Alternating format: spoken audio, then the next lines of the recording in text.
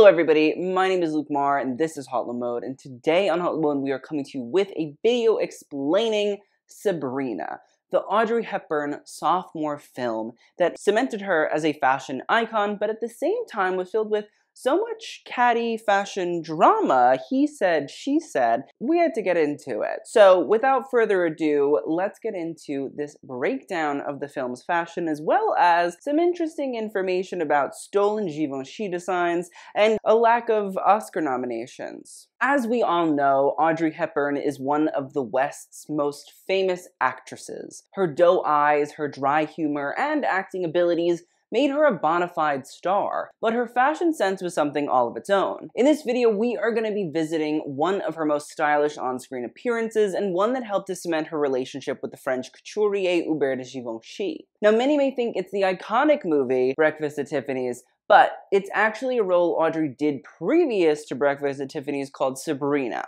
I will say that I highly recommend you watch Sabrina on your own, as this will be a loose retelling of the story, focusing much more on the wardrobe than on the actual storyline. Sabrina debuted in 1954, starring Humphrey Bogart and a then rising star, Audrey Hepburn, with disputed wardrobe design by Edith Head, but more on that later. Audrey was hot off her smashing success Roman Holiday, which had only premiered 354 days earlier than Sabrina, and Sabrina the movie had been adapted from the stage play Sabrina Fair, written by Samuel A. Taylor, which had only debuted in 1953. The story follows Sabrina Fairchild, the daughter of a chauffeur to the ritzy Larrabee family, as she falls in love with the heirs to the Larrabee fortune over time. And now let's get into the movie. So as we were introduced to a young Sabrina on screen, she is helping her father wash a beautiful black car belonging to the Larrabee family on their estate. Sabrina is meant to look like a chauffeur's daughter, with her father being a working-class British driver for the wealthy Larrabees. And even if she's meant to look a little bit more middle or working class, Audrey in black and white is still a vision. However, styling her without shoes is not exactly what I would have chosen for her. Audrey Hepburn's go-to shoes usually were flats, and many could consider bare feet as the original pair of flats, so I get it,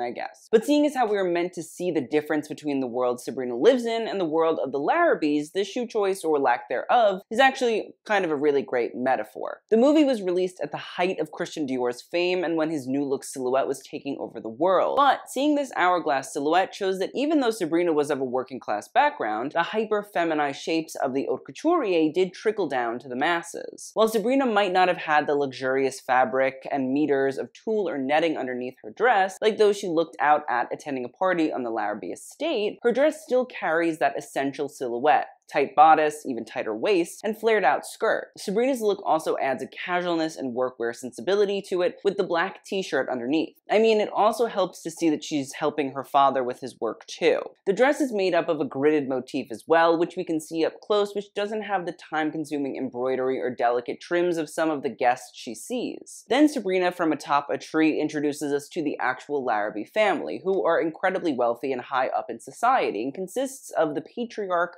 Oliver Larrabee, the matriarch, Maud Larrabee, their oldest son and serious businessman, Linus Larrabee, and their playboy youngest son, David Larrabee. We quickly get to see David's bachelor ways as he stops a random young woman in the most stunning dress. Not of the whole movie, but like the most stunning we've seen thus far. The way it fits and grows bigger as it descends is so aesthetically pleasing, and I can't stop thinking about her little shawl. It just floats so beautifully. But we come to find out the issue with the dress this young woman wears is that it's actually just not worn by Sabrina herself, as she is infatuated with David Larrabee. She fawns over him so much that in her desperation, she even tried to kill herself by inhaling fumes from the Larrabee's car, but is actually saved by the sullen and somber Linus, and carried off to her bedroom. We also find out that Sabrina is supposed to head off to Paris to become a professional chef. She wears an apron over her dress, which might have been a way to make a more utilitarian garment more exciting on screen, or it could just have been that Sabrina was actually just trying to learn how to be a good chef. Both are options considering it was the 1950s. We then see a shot where Sabrina is in her room about to graduate from cooking school and writing a letter to her father. She finishes her writing and proceeds to look out of her window. Even when wearing a simple white robe in the comfort of her own home, an hourglass figure is created and seems to fulfill a body standard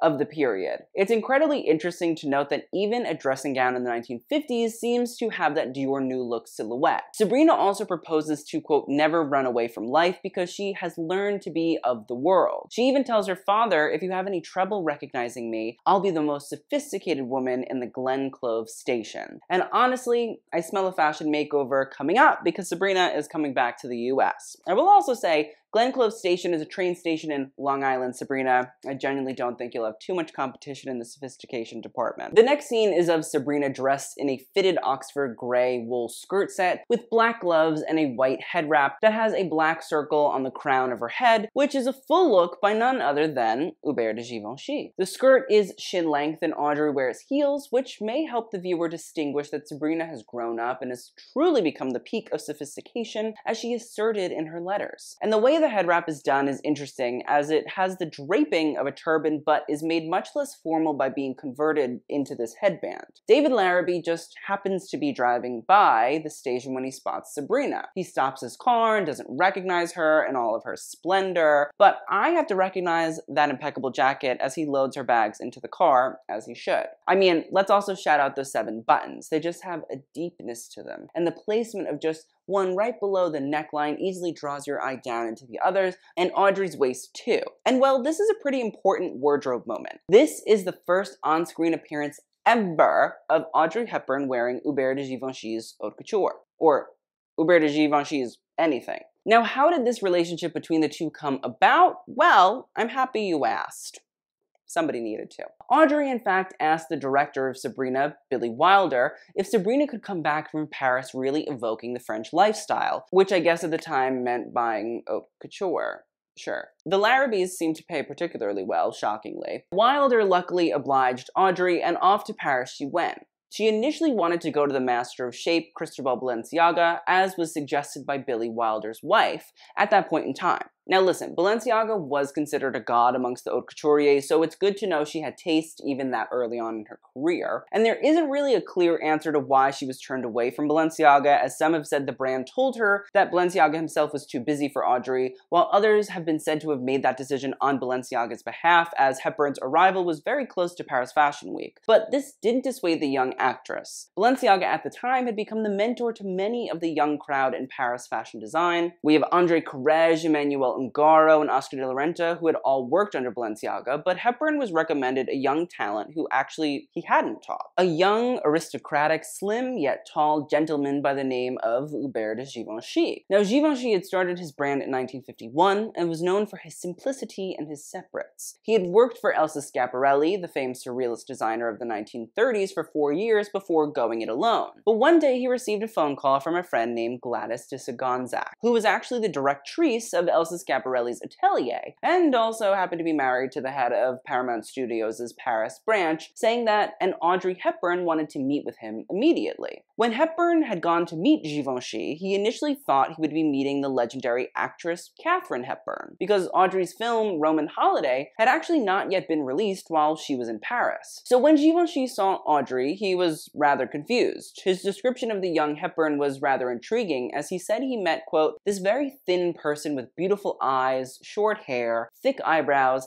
very tiny trousers, ballerina shoes, and a little t-shirt. On her head was a straw gondolier's hat with a red ribbon around it that said Venezia. I thought, this is too much. Hepburn would later say that she actually had never seen an haute couture dress before, let alone worn one, and was actually wearing homemade clothing for the most part at this point in her career. Givenchy at this point, though, was only on his 4th collection as a young designer himself, trying to make it in Paris, and he didn't have as much flexibility or cash flow to help out this young actress, whose movies he had never seen. Givenchy told her, quote, I had very few workers and I needed all hands to help me with my next collection, which I had to show very soon, but she insisted, please, there must be something I can try on. He eventually let her try on some styles from his spring 1953 collection, with the first being, of course, this Oxford gray skirt suit. When she put it on, it was obvious that she had the model-esque figure of Givenchy's own models, and he began to quickly warm to her. He said, quote, "The change from the little girl who arrived that morning was unbelievable. The way she moved in the suit, she was so happy. She said it was exactly what she wanted for the movie. She gave a life to the clothes. She had a way of installing herself in them that I have seen in no one else since except maybe the model Dalma. The suit just adapted to her. Something magic happened. Suddenly she felt good. You could feel her excitement, her joy." Now, something about Givenchy's clothes were so dashing, yet they had the politeness to allow the wearer to be the real star. I think that is evident in this piece, which is in fact such a testament to the character of Sabrina. She goes away loving this man and quite girlish, and in Paris she transforms herself into a more worldly and assured woman, and I think this suit reflects that. It's fitted impeccably, and from the side, oof, it creates that beautiful curved shape. Also, the flare of the jacket, after it goes below the waist, is truly phenomenal. I feel that the wool actually holds its shape very well, that even after Audrey stretches to hug and greet everyone, the jacket almost jumps back into place, which could be a result of the textile and Givenchy's mastery of fabrics. And this excitement and joy translated on screen as well. David Larrabee initially invites Sabrina to go out in New York, but realizes the estate is holding a party that evening and he invites Sabrina there instead. Sabrina is excited to attend, even mentioning that she has, quote, "a lovely evening dress with yards of skirt and way off the shoulder." And that she did.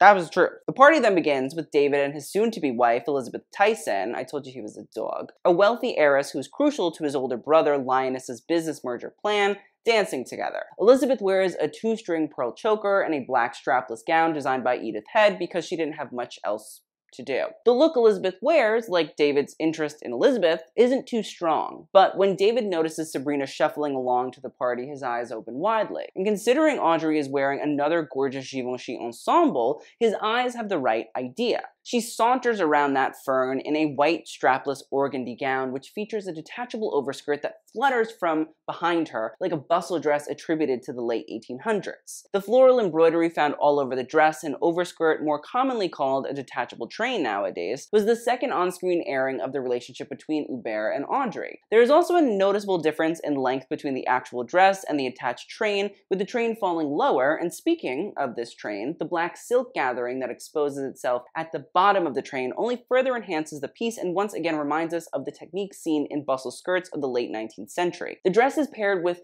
a short white opera glove and a pair of black kitten heels, and in a scene where Sabrina and David are dancing alone, you can actually see again the hem of the dress is black, which almost outlines the white skirt overall. The train also creates a silhouette that resembles a traditional ball gown shape, which might also play into the idea that Sabrina's trip to Paris has truly set her apart from the rest of the ladies at the party. She doesn't strike out at the traditional shape, but rather plays on it in a way that makes her all the more desirable. I also can't get over the way the organdy, which is a quite lightweight fabric, feels so dense as Audrey sways around. While some in fashion at this time didn't believe that Hubert de Givenchy was terribly talented, I mean, let's be honest with ourselves, he was no Balenciaga or Dior.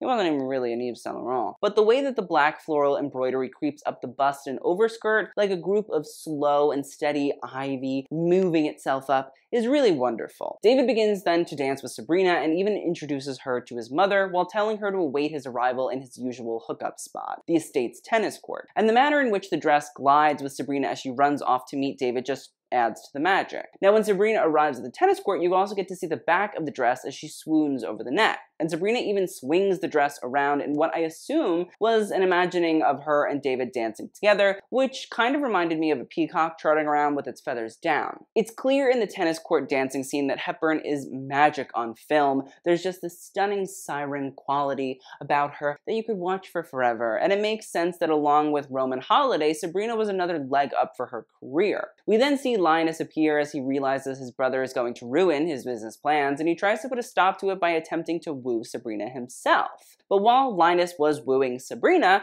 Hepburn was wooing Bill Wilder. In filming the scene, he became so enamored with Hepburn's on-screen appearance and really wanted to drive it home. Wilder was so obsessed with capturing Hepburn's image that Humphrey Bogart, who was chosen second for the role and was actually notoriously difficult on set of this movie, complained that, quote, Wilder was getting only the back of his head in the tennis court shots because of how much Wilder was favoring Audrey. And to be fair, if Humphrey Bogart was wearing that dress that well, I would have focused the camera on him too.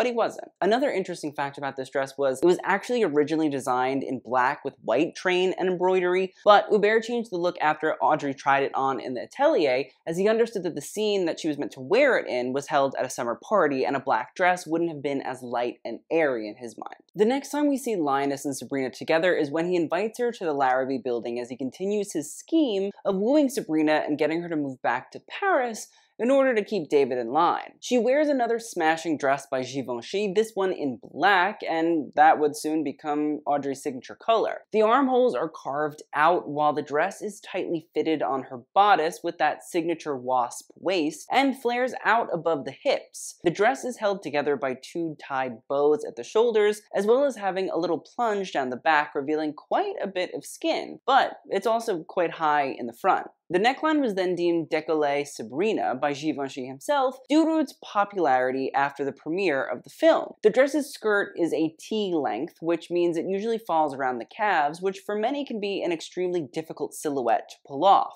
But Audrey's height allowed her to easily demonstrate a classic sophistication through it. She added another pair of gloves in black, some black kitten heels, and a hat by Givenchy as well, and the look culminates in an extremely graceful demonstration of subtle styling and great craftsmanship of the French haute couture houses. Just look at her waist, which isn't a Givenchy original to be fair, but the fact that the dress still clings to it, but shoots out that skirt like a rocket from the first millimeter of where her hip is just tremendous. And it was clear to everybody that the dress was a smashing success, so much so that the dress began to be knocked off all around the United States. I mean, fast fashion isn't exactly a new thing if we're all being honest with ourselves here in this moment. The dress, regardless, is absolutely major. I mean, that's clear without a doubt, and it's a moment that sealed Audrey Hepburn and Hubert de Givenchy's names in the Fashion Hall of Fame. It's also unfortunately the last time that we'll get to see this combo of Givenchy and Hepburn together on screen. We then see Sabrina deciding on whether or not she'll be going to see Linus in the Larrabee offices wearing an all-black ensemble with a large black wool coat wrapped around her that only runs shin length. And of course, her skin-tight black capri pants expose her ankles. She paces about because she realizes she has no intention of actually going to Paris with Linus, and heads up to his office with him. She unveils the outfit underneath the long coat as she dines with Linus to expose a black fitted sweater, and we get a better look at her capri pants with black ballet flats too, which culminated in the quintessential Audrey silhouette. One can assume that because this look is not from the Givenchy selection of Hepburn's, that it was a look designed by Edith Head, but something about it seems to show that Head was taking inspiration from Givenchy regardless, as the sweater is the same plunging neckline in the back as the décolleté Sabrina dress. As Linus's intentions to double-cross Sabrina and actually send her back to Paris without him, she realizes and walks with such an air of conviction, which is only bolstered by the deep plunge that one can't help but say, "Look what you're missing out on, Mr. Larrabee." And when Sabrina delivers the line, "Sorry, I can't stay to do the dishes," it only further reflects that Hepburn as an actress was defying this conventional norm of how women could be portrayed in film at the time. She ain't doing the dishes, she's wearing pants, and don't get your boxers in a twist about it, gentlemen. Alright, so we're about to wrap up the film. Synopsis here. Essentially, the next day, the Tysons and the Larrabees have a meeting, and David eventually arrives and lets it be known that he actually wants Linus to pursue Sabrina.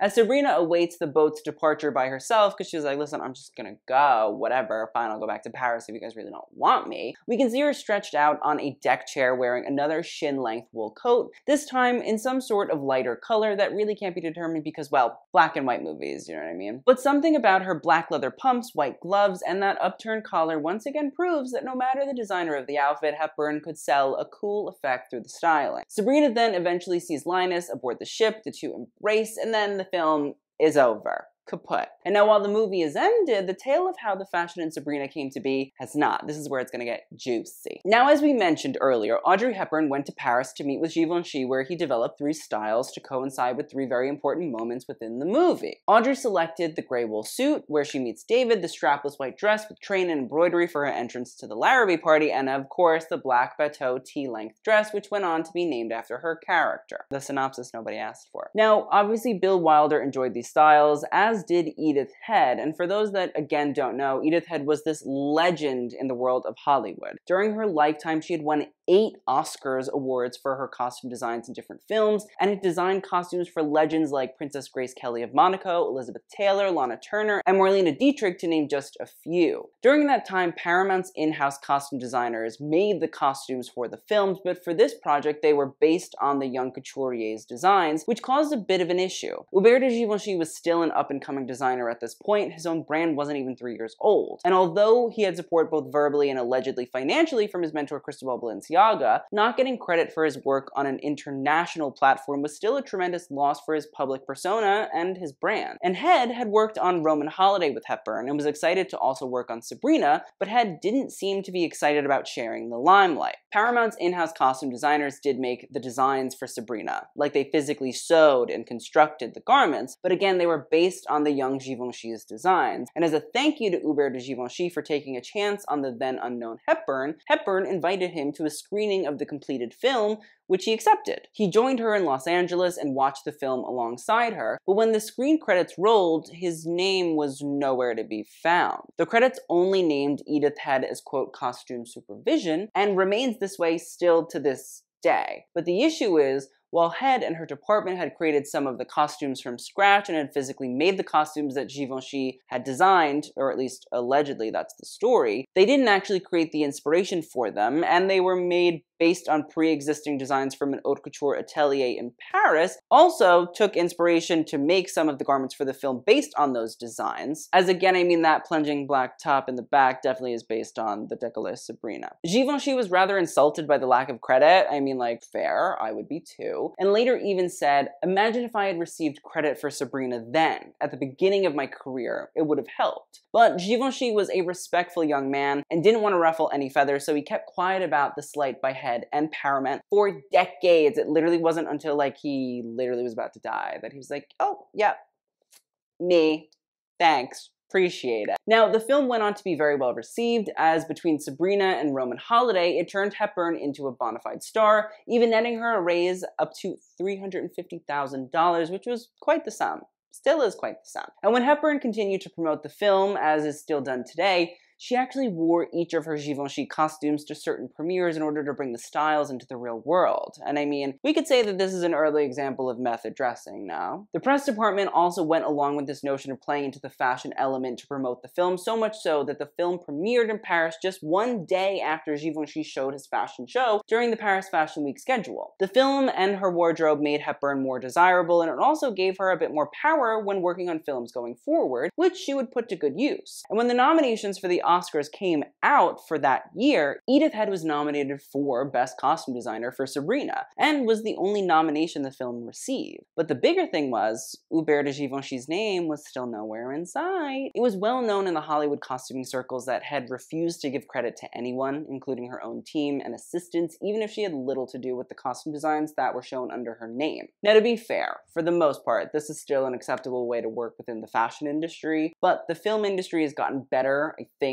at crediting people's names over time, or at least IMDb has made their names much more searchable. Now, to add insult to injury, Edith Head even went on to win the Oscar. It's not an injury to win, but it's gonna get injurious real quick. And in her acceptance speech, made no mention of Givenchy. To be fair to Edith Head, she pretty much made no acceptance speech at all when she won. But if you watch the clip, the way she interacts with the host calling her name seems kind of weird. Like, she rushes onto the stage, she gets her award, she shakes both of the host's hands, and then walks away from the podium entirely. And then tells one of the hosts to tell the audience she said, thank you? There's just something off about the whole thing. It seems to even shock the hosts a bit, and I wonder if it's because she knew that many of the designs weren't hers originally. Like, was this an admission of guilt? I mean, who knows? I would like to, but I don't know. But I'd like to.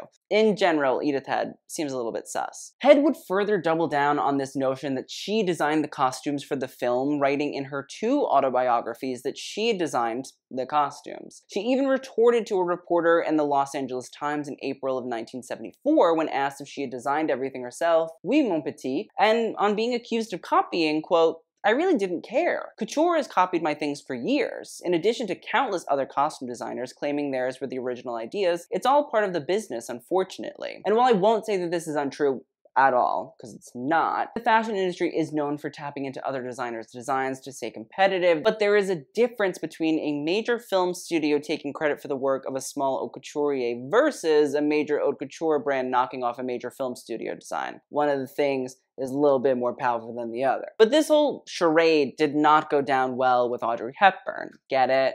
Charade.